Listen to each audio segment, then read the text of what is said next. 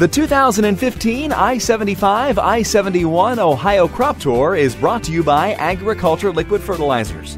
Proven performance you can trust. Learn more online at agriliquid.com. I'm Bart Johnson with Ohio's Country Journal and the Ohio AgNet. And on this first leg of our I-71 tour, we started in Medina. We've ended up in Licking County.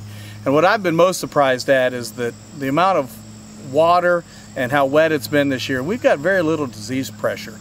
I think it goes back to these hybrids and varieties are pretty strong with the diseases that we have here in Ohio. We had one field that was struggling with heavy pressure, but the yield on that field is actually going to be pretty decent. So that's been one of the big surprises for me.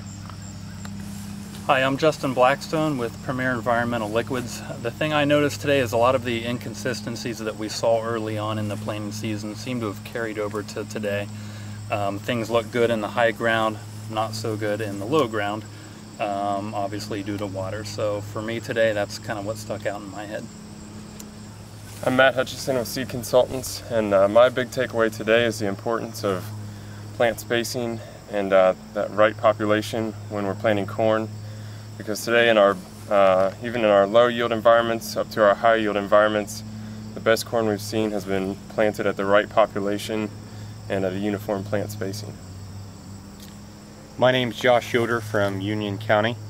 What I was surprised today with was the soybeans that we saw.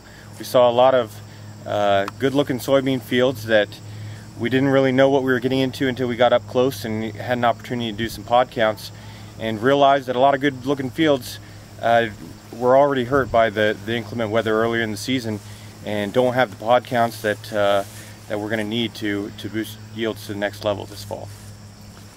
So as we wrap up day one, this is our fourth year we've done this tour, and as always, surprises here, surprises there. But overall, my impression of today is the corn is as marginal across the state in this section as we've seen in 4 years. It's just, a lot of it's just yellow. It's just had too much water. So as we look forward to tomorrow, I'm hoping, we'll see some better stuff in the Southwest, it sounds like, but my guess is variability will be the theme of this tour.